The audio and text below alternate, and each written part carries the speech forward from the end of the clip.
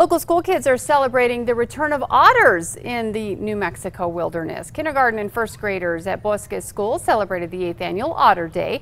The students learned why the mammals are important to our rivers and how human activity can have an impact.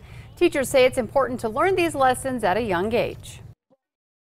They are able to really grasp these concepts of being able to protect the environment and what they can do at a very young age to help not only otters but all of the animals that we have in the Bosque ecosystem. The students even went on a hike in the Bosque to learn more about the otter's natural habitat.